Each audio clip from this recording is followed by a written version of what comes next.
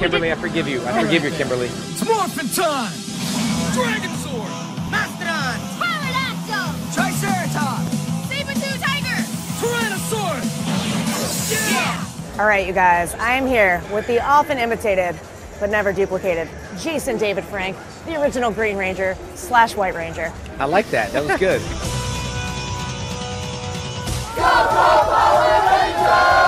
I feel like you're kind of a convention king, and you don't seem to get tired of it. What is it that you love so much about coming to things like this? Well, it's funny because in New York Comic Con too, they were saying the king of the con, and here's the trick to it.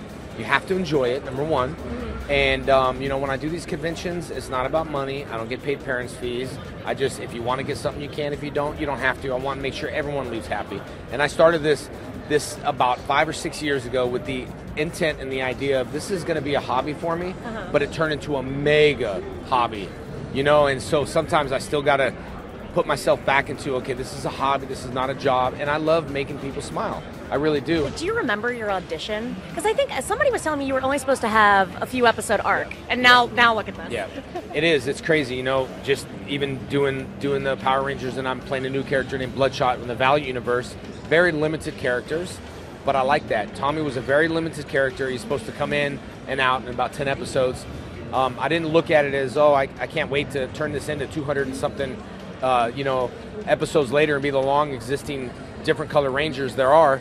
I just went in there and did it the best I could, and all of a sudden, honestly, the truth is what happened was when the Green Ranger lost his powers, people all over the world were like petitioning and telling Saban, we need, you know, kids aren't going to school, kids aren't eating. This was a very upsetting time in my life. It was, see, and that's one of those things where I didn't understand just being that young. It's like, okay, cool, I'll move on to another show, but then they brought me back as the White Ranger.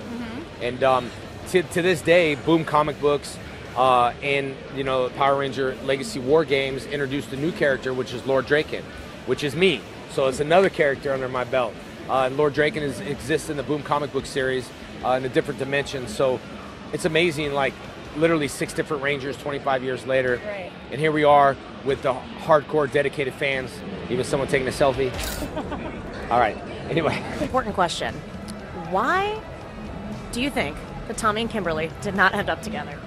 Well, Kimberly wrote me that letter. Kimberly, you wrote me that breakup That letter. was the meanest, Yeah. coldest thing I've ever seen on a show. It was. I did do that scene, and people were really moved with the emotions of that scene.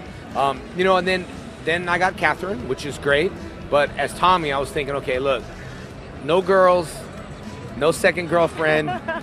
Why does it have to be Tommy? But it was all right. I moved on.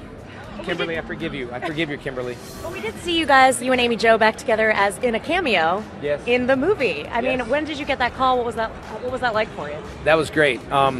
Brian up here actually got a chance. He's the executive producer. He got a chance to play me in this Power Ranger game. So I didn't want to lose to him, and I didn't want to win either. But anyway, he called me up and said, hey, you know, with Lionsgate, we'd love to have you and Amy back in the movie. We filmed the first cameo. It didn't work out as it was planned, but it is in the Blu-rays version of it. So we did 2 cameos. I did a cameo, long hair, brought the ponytail back for people to go, whoa, so that's on the Blu-ray versions. And then, of course, you know, I cut my hair and did the second cameo. So I haven't seen Amy in 15 years. Right. And here we are doing a reboot movie, and we have this cameo, you know? It was different because the cameo is like just a cameo, you know? Normally when we did the movie, it was like filming every single day, but it was great to be a part of it. Fans went crazy.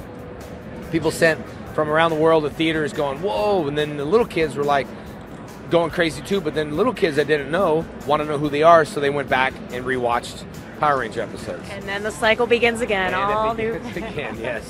What do you think the most iconic moment from the show is? Most iconic moment, just filming. I did a ranking of and I just want to know if we have the same one.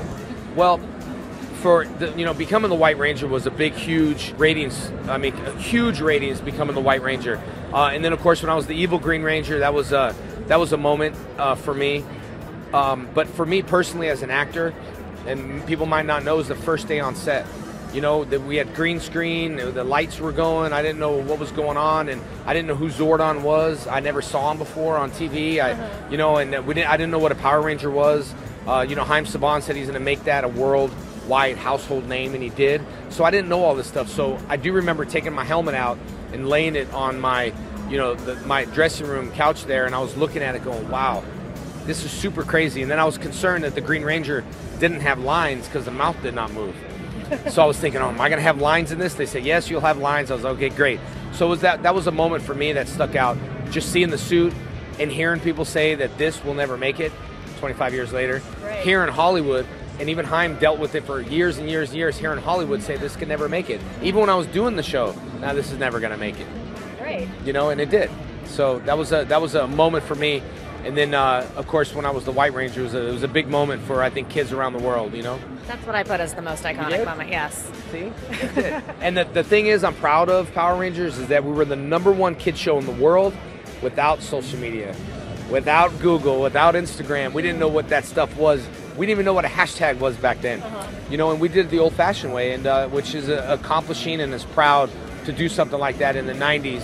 Where nowadays you can, hit Instagram and get likes and get viewers. You've been on, I believe, more episodes than anybody, like well over 200. I don't even know. Do you know how many? I think 230-ish somewhere, and I just found out the other day that because Power Rangers has been on so long, we actually have over 130 Rangers in the franchise, which is super crazy. The thing that's amazing with the Power Ranger Legacy War Games is that it has so many different characters in the Power Rangers universe, and this way people can actually learn about it, and it's so easy nowadays with all the technology we have. You can download this game on any of your devices on iOS and Android. And it's a game, you can download it for free, check it out, and you'll be able to kind of piece in the Power Ranger history a little bit more, you know? And it's great. It's great for the fans, and I encourage you to download it today.